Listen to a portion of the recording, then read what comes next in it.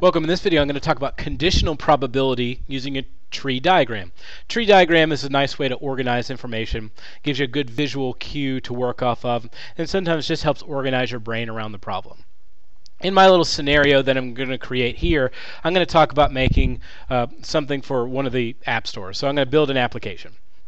In my setup, I have premium version of the app and I have a free version of the app.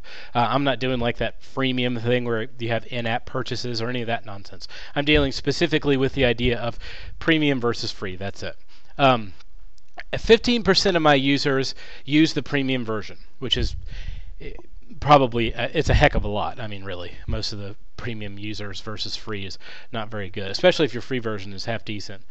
80% of the free version users are satisfied. 5% of the premium version users are unsatisfied. So I need to deal with breaking my set of data up into premium versus free, and then I need to look at their individual or their group satisfaction levels.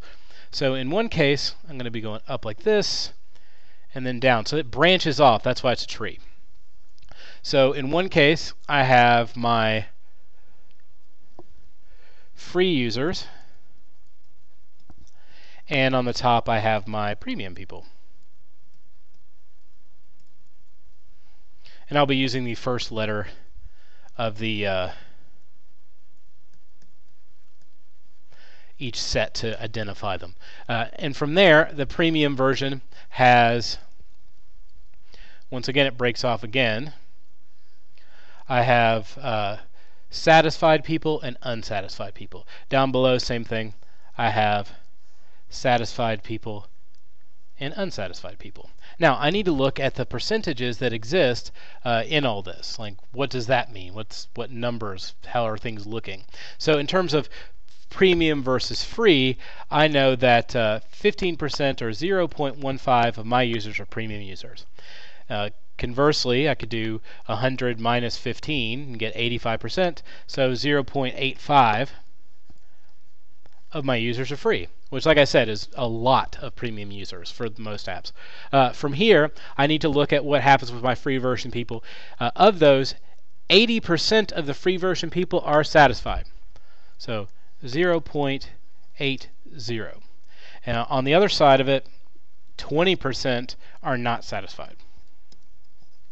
Maybe you should pony up some money there, cheapo. The premium version, which in general in the beginning, if you're doing this type of model, that's really who you'll probably make some cool stuff for. They get to see all the neat stuff and get the first stuff that rolls out, and they get all the really nice things that you like. I mean, it's 99 cents, just pay up. So I'm actually going to change the color on this one really fast, just so I have some level of differentiation. In terms of my premium users, 5%, so 0.05 of them are not satisfied, which means a whopping 0.95 or 95% of my premium users are very happy. That's been my focus since I started this app, premium users, and it seems like it's paying off, because 5% I could probably deal with unless there's 100 users. I should probably figure out why those 5 are angry, and it's probably some weird thing like I don't have enough fonts or whatever. Anyway, from here I want to know what the probability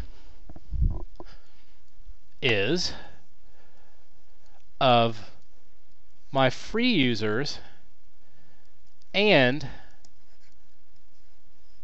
them being unsatisfied.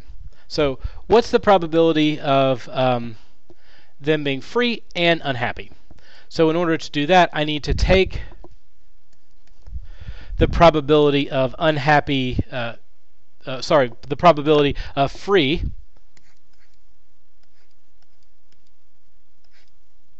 and I need to multiply that by the probability of unsatisfied when they are free.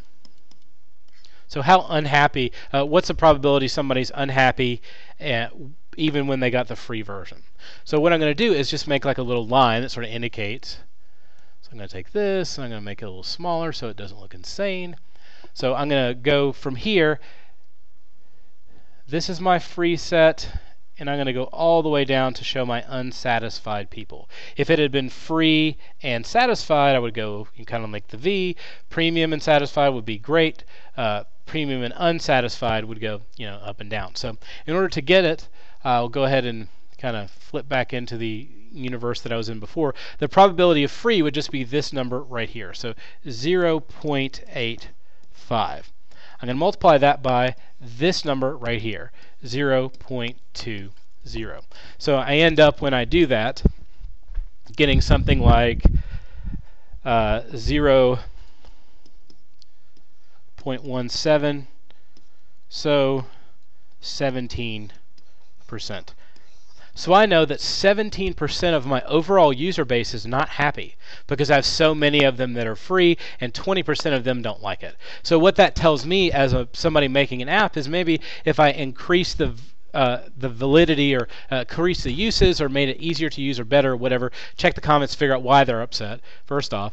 But then if I could increase, or I could reduce that number in terms of what's the of free users who are unhappy, maybe not only can I get more premium users, it might help the overall app. They may have good ideas because my premium base, I'm really shooting to a specific market most of the time.